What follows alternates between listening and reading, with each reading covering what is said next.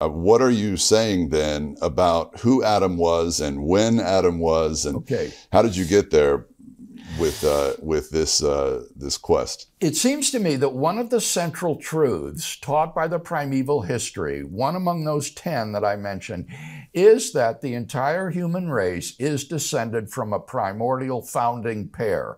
There actually was an original human couple, Right. from whom the entire human race is descended. Biblically speaking, right now. Biblically Right, speaking. right. Yeah. That's right. Now, the question is that biblical commitment compatible with what modern science tells us about human origins?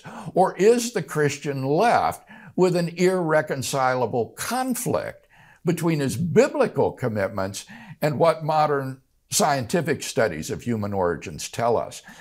And in the second half of the book, I explore the field of paleoanthropology, which is the study of human origins. Right. And this part of the book was especially stunning Yeah. and surprising to me. As a result of my study, I became convinced that Neanderthals are fully human persons.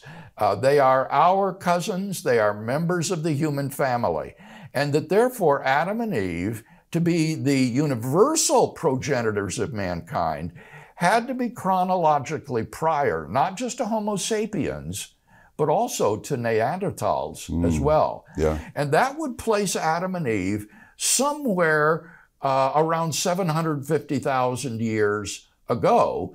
And the stem ancestor for Neanderthals and Homo sapiens is typically identified as Homo heidelbergensis, Right. or Heidelberg man. This was a prehistoric man who had a brain capacity comparable to that of modern human beings, who exhibited cognitive behaviors that modern human beings do, and who was anatomically similar Right. to modern human beings. And so I think it's very plausible that Adam and Eve belonged to this species called Homo heidelbergensis. Yeah.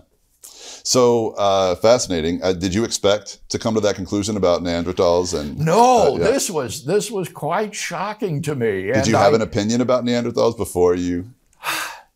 I was aware vaguely that Neanderthals had buried their dead, that they didn't just leave their dead to decay or throw the bodies outside the cave to get rid of the stench, but that they carefully buried their dead. There are even some remains that suggest, however inconclusively, that they may have buried their dead on beds of flower petals. Oh, wow.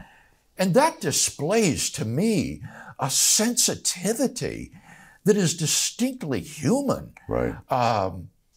And therefore I thought, these don't look like beasts to me. Which These is don't kind look like- of the ongoing assumption that Neanderthals are not like us, that they are more animalistic than Yes. made in the image of God, which is what Yes. you're suggesting. And what I discovered, Eric, as a result of my studies, is that the archaeological remains from Neanderthal culture show that these people not only had a brain capacity that was even larger than Homo sapiens, but that they exhibited cognitive behavior that included, I think, human language, foresight, symbolic thought.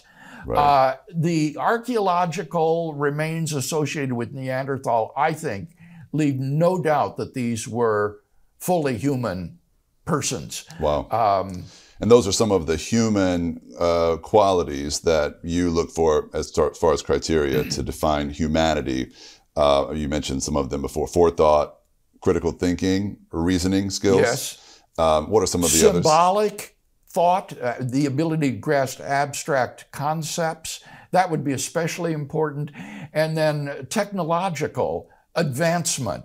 When you look at some of the tools that they were able to make, this is nothing like a chimpanzee sharpening a twig with his teeth to dig in a termite mound. Right. They constructed tools that were exquisitely carved, that involved hafting of stone points onto wooden spears and other implements.